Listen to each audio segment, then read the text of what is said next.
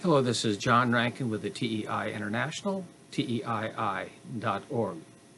This is vignette number 34 of 41 on the life of Muhammad as sourced in Ibn Itzhak. And these videos are available at johnrankinyoutube.org. Death to Poets. One poet, Ka'ab b Zuhar, in Al-Taif, is warned by his brother, Bujair, that Muhammad has killed some poets in Mecca.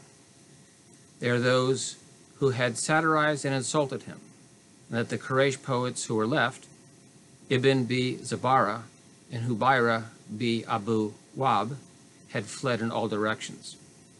If you have any use for your life, then come quickly to the apostle, for he does not kill anyone who comes to him in repentance. If you do not do that, then get to some place. Ka'ab is attributed some poetry where he refuses to give up the religion of his fathers. Now being deeply fearful, he writes an ode praising Muhammad. Then he set out for Medina and stayed with the man of Juhayna, whom he knew according to my information. He took him to the apostle when he was praying morning prayers, and he prayed with him. The man pointed out the apostle to him and told him to go and ask for his life.